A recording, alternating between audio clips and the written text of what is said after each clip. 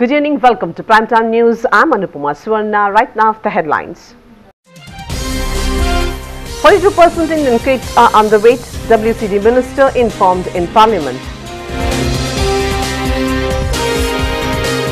First time 3 Indians in last 8, Sindhu magic in World Badminton. Janaspandana officials inspected problems, Bhattekudru people's hope deep freeze. Polyclinics at Vamanjur and Ullal Health Minister UT Kader. Land mafia behind Nidodi plant, Minister Abhay Chandra suspects. Forest land encroachment, notice issued to Kallarka Bhatt. Pickpocket trapped at Tokkotu, beaten black and blue by public. Brazilian hair business trades well in Namibia.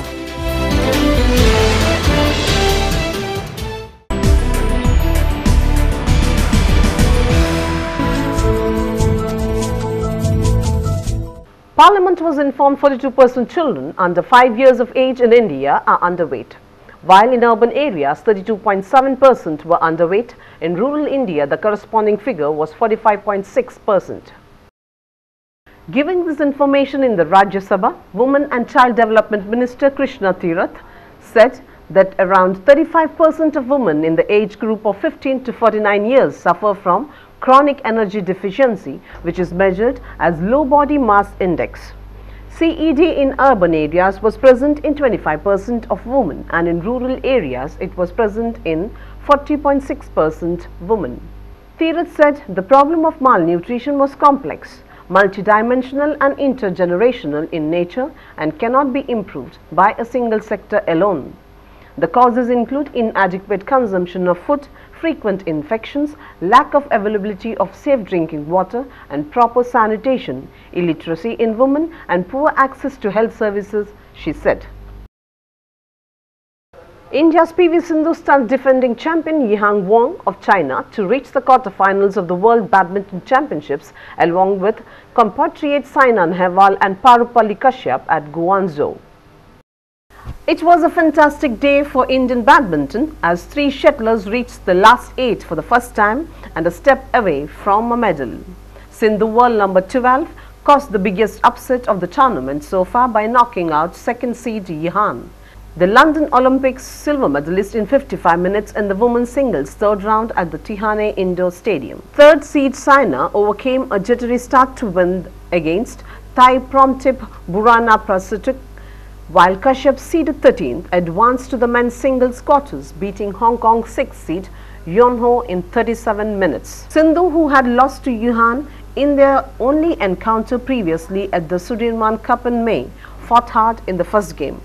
The Indian managed to take a 12-9 lead before Yihan levelled at 6. Thereon, Sindhu used a height to her advantage by dropping the shuttle regularly at the net, enabling her to take the game. The 18-year-old raced to a 13-7 lead in the second game, but the defending champion wasn't going to give in easily and recovered to make it 17-19. Sindhu clinched the next point to have 3 match points in a kitting, but the 25-year-old Chinese found legs to not just knock off the 3 points and reach game point.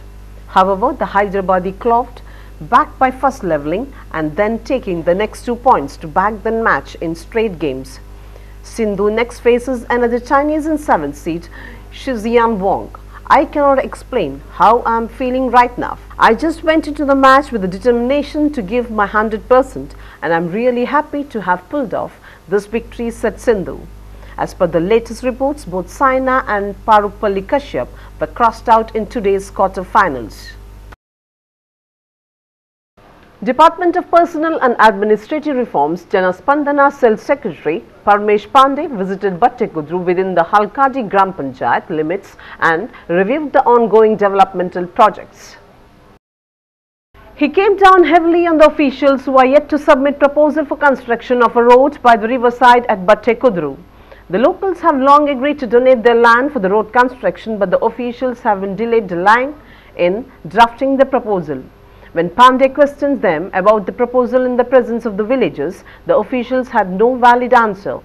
Upset by officials' lethargic attitude, Pandey ordered them to draft the proposal at the earliest and have it sent to concerned department for government approval. The villagers also made him aware of various problems they have been facing, such as drinking water problem, plight of school-going children during the monsoon season and during floods. The officials who had accompanied Parmesh Pandey then assured that they would look into these issues and shall resolve them in the coming days.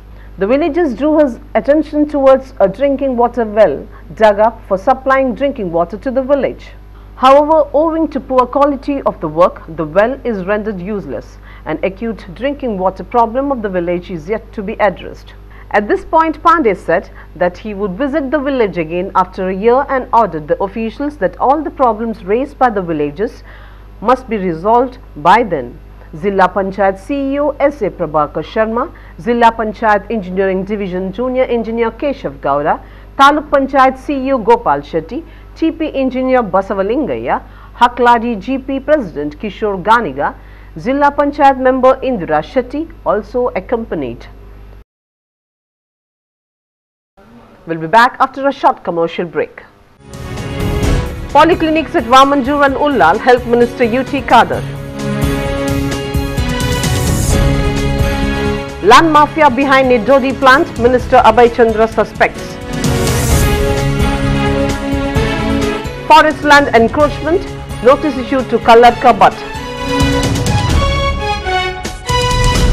Pickpocket trapped at Tokkotu, beaten black and blue by public. Brazilian hair business trades well in Namibia.